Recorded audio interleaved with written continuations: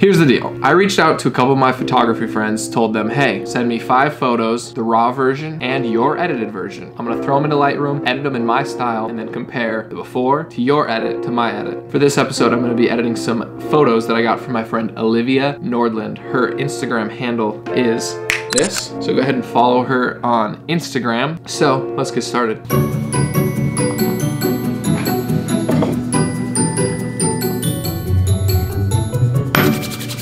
All right, it's time to edit some photos. Here we go. So this first photo she sent me is her sister, Annie Nordland. Here's what I wanna do. I want to give this a really dark, kind of moody tone. So the first thing I'm gonna do is drop the exposure until I get the grass kind of where I want it to be, right there. And then I'm gonna come down here to the tone curve. Ooh, yeah, like that. And then this up a little bit. Awesome, right there. I'm gonna pull some fade. Oh, yeah, right there. Awesome, and then I'm gonna come down to my colors. I want this jacket to be a little more orange. So I'm gonna go to hue and take my yellows towards orange.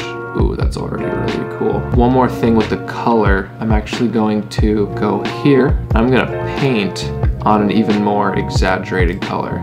And I'm gonna find some random orange color. Let's see how this looks. Ooh, I like that. Paint that onto the whole coat. That looks really cool. And then the last thing I'm gonna do is I'm gonna come up here and grab a radial filter, put that around her face, rotate it a little bit, and drop the exposure even more. Awesome, boom. That right there is a finished photo. Here's the original. Here's Olivia's edit. And here is my edit. All right, moving on to photo number 2. We have a really cool photo of a man, an old man, playing some sort of guitar-like instrument. Really cool photo. I really like this blur on the right side. Just my initial thoughts looking at the photo, I kind of want to just desaturate it, make it look vintage. So what I'm gonna do is, first of all, warm it up, and then I'm gonna drop the exposure. In general, remove some saturation, increase the vibrance a little bit, and then I'm gonna put a tone curve in here. Bring down the darks, bring up the highlights, and then add some fade to make it look nice and vintage. Sweet, that looks really good. And then I'm gonna come down here and add some grain into this photo. I'm gonna do something like that. And then the last thing I will do to this photo is go in my colors. I want to desaturate those greens a little bit. Desaturate the greens, desaturate the yellows. Put a radial filter on this boy, just on the subject, like that, and then drop the exposure around him. All right, there's photo number 2.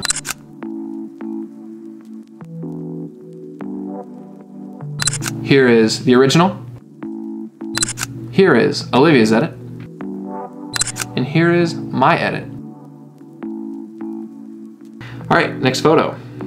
Ooh, I like this one. Okay, so this is Signy. This is one of our friends, and you can tell she's throwing some rose petals. I really like how the shutter speed was fast enough to catch the petals, but slow enough to make them still blurred.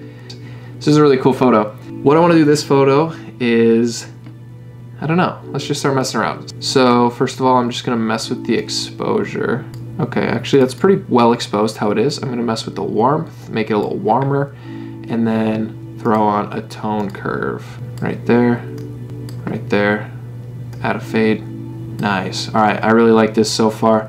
The next thing I want to do is drop the saturation, increase the vibrance.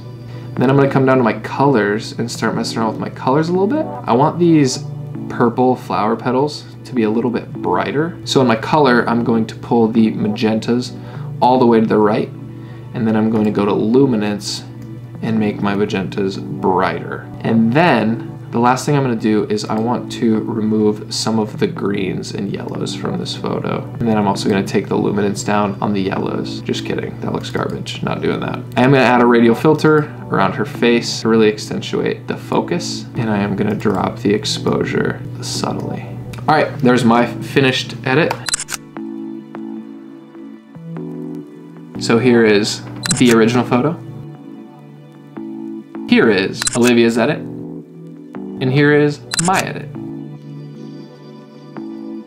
Next photo. Okay, so looking at this photo, really like it, really like the ocean. As you can see, there's different tones of kind of green aquas and really dark blues in the water. So actually what I'm gonna do is I'm going to go to this photo that I already edited, and I'm gonna make a preset out of that. And I'm just gonna call it Vintage California. And I'm gonna put that on this photo and see how that looks. Okay, so I like that. So what I wanna do is I wanna increase the saturation. And the next thing I wanna do is go to my colors. Like I said earlier, I wanna desaturate those greens. Okay, I'm gonna go here and I'm gonna paint on, first thing you're gonna tell me is that it's way underexposed, which is very true. And then that is way too bright. We don't want it that bright. So I'm gonna go to color and I'm gonna just mess around and see what looks good here. I like that tone. And then I'm just gonna mess around with the saturation. So I can obviously really saturate it or bring it down to right about there. Yeah, does that look good? I don't know. Okay, next I'm gonna grab this filter and I'm going to pull up from the bottom. And what I'm gonna do is I'm going to increase the warmth. The last thing I'm gonna do is I'm gonna bring a line filter down from the sky, drop the exposure just barely.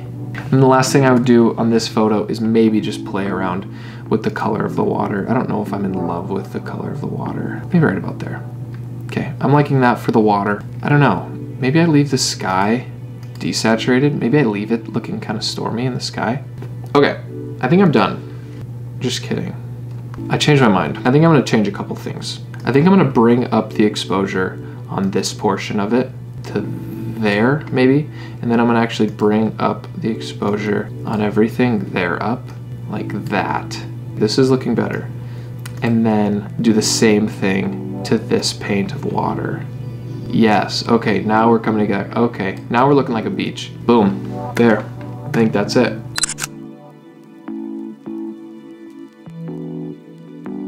Here's the original. Here's Olivia's edit. And here is yours truly. Last photo, guys. Okay, this one is super cool. I had an idea for this photo. I think this photo would look really cool with that same moody vibe from the first photo. So what I'm gonna do is I'm gonna actually make a preset off of this one. I'm gonna call it Moody Portrait. I'm gonna come back to this photo and I'm just gonna see what it looks like. Ooh, I really like that. So if I bring the warmth down, you can see this, the blue in the sky starts coming back. So I'm gonna bring this to where I like the sun warmth. I'm gonna paint the sky and I want to see what it looks like, a little less exposed and a little colder. Oh, okay. So as you can see, this is really cool. What it's doing is that it's adding blue where there is blue and leaving the whites white. I really like that, how it's a mixture of really cold sky and really warm sun. Last thing I'm gonna do is I'm gonna add a radial filter around her face. I'm gonna bring up the exposure till her face is just subtly brightened, and then I'm gonna increase the warmth as well. Ooh, okay. Yeah, that's a dope photo.